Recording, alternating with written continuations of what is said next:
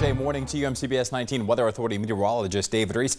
Getting the day started here, we're looking at 48 degrees at Show, 41 in Orange and Louisa, 42 degrees in Culpeper, 43 in Madison, and 50 there in Steeles Tavern. So a milder start to the day than what we had yesterday morning. That's because of this. A lot of cloud cover. These clouds don't contain any kind of rain, at least not yet. The rain does lurk across southwestern Virginia. It is crawling our direction, looks to arrive after about 10-11 a.m. this morning. There are some significant showers and thunderstorms continuing for parts of Alabama, Mississippi, and Louisiana this morning. In fact, a couple of tornado warnings ongoing for portions of Mississippi. All of this is thanks in part to the strong area of low pressure in south central Missouri. That area of low pressure heads for the Great Lakes. That means we have to deal with all of this rain later today. Here it is on your Futurecast. Notice the timestamp here.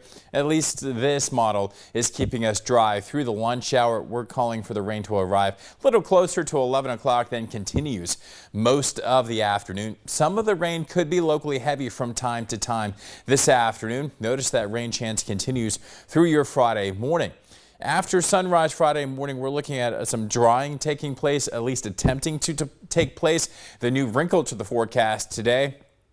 Yeah, a couple of showers possible after lunchtime on Friday as the actual cold front swings on through. So we have added another rain chance to the forecast for your Friday afternoon before we finally get to dry out again later in the day on Friday. The rain chance, though, does not go away because we have more rain in the forecast this weekend. How much rain can we expect? Generally between ½ inch to an inch of rain across central Virginia. Notice, though, pockets of purple that represents rain in excess of 1 inch. So some areas could see maybe 1.5 inches. Overall, though, good soaking rain is in the forecast. Today, before the rain arrives, 62 in the city of Charlottesville, 64 in Louisa, and 63 degrees in Palmyra and Orange. This is banking on the rain arriving around lunchtime. If it arrives a little sooner, we'll be colder. If it arrives a little later, we'll actually be a touch warmer. Looking at your extended range Futurecast, here's that rain chance late Saturday night, early Sunday morning.